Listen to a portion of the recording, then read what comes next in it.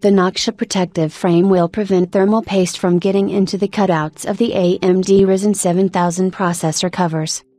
The complex design of the AMD Ryzen 7000 processor heat distribution cover, jokingly called the octopus, and the location of capacitors in its recesses slightly complicates the process of applying thermal paste. It is worth going a little too far and the excess thermal paste will end up on those very capacitors, and it is quite difficult to clean them. Noctua has developed a simple and effective solution that will prevent thermal paste from getting into the cutouts of the lid and on the capacitors. This is the Thermal Paste Guard Noctua TPG1 protective frame.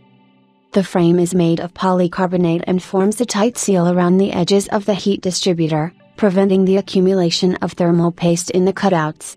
Noctua TPG1 will be sold as part of various sets: a cleaning kit with 10 branded napkins Noctua CW1, Noctua STPG1, as well as with Noctua NTH1 or NTH2 thermal pastes.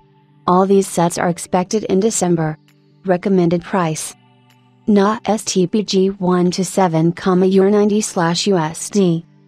Noctua TPG1 plus 3,5 NTH1 to 9,90/USD. Noctua TPG1 plus 3,5 NTH2 to 13,90/USD.